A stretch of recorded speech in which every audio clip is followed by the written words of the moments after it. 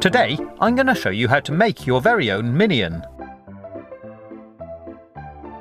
And we're going to be using a Kinder Surprise. Open it up, take out the pod and remove the contents. This is going to be the base for our minion. To make the goggles, we're going to use a metal washer. These are actually spring washers, so I'm using a pair of grips to bend it flat again. Carefully add a drop of super glue and fix it in place. Next, take a bag of self-adhesive plastic eyes, find one the right size, and fix it in position. To make the strap, we're going to use an elastic band. Cut it in half and using super glue again, attach it to the metal washer.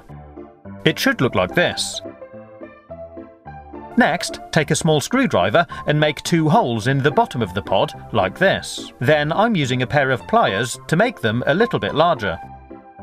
They need to be just big enough to push a drinking straw through for the legs. We'll be doing these later. If you want to make a minion with 2 eyes, like this, use smaller washers and smaller eyes. I also used a marker pen to colour the elastic band black. To make the dungarees, we're going to use a strip of old denim. Apply some glue to the front of the pod and stick it on. Then work your way around. Use your scissors to cut off any excess and shape the denim. Fold over the bottom and stick it on, and it should look like this. Next, open up the pod and use your screwdriver to open up the holes for the legs again. Make sure you can still slide a straw through. Then close the pod and finish the dungarees.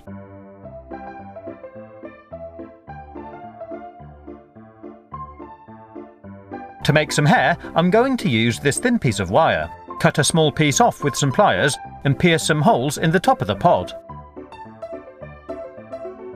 Then cut and shape some pieces of wire into hair and push them through the holes. When you're done, it should look like this. To make the feet and hands, we're going to use an eraser. Using a sharp knife, very carefully shape the eraser into feet. Do be careful not to cut yourself. Then glue some lengths of straw onto the feet. When they're dry, use a marker pen to colour them black. Then do exactly the same for the hands. It's quite a delicate operation, so do be careful. For the arms, we're going to use a yellow pipe cleaner. Cut it in half and remove a little fluff from the end. Then carefully push the hand onto the wire like this.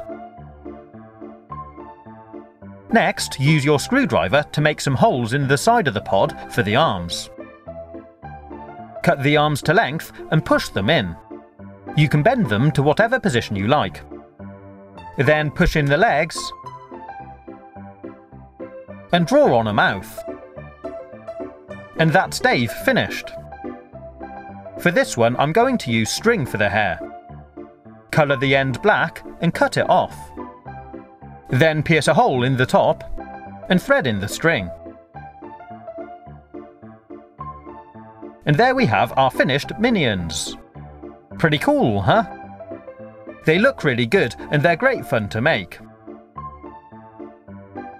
I hope you've enjoyed watching this video. If you want to see more, you can click on the links on the right hand side or take a look at my YouTube channel page. Stay safe, have fun, and as always, thanks for watching.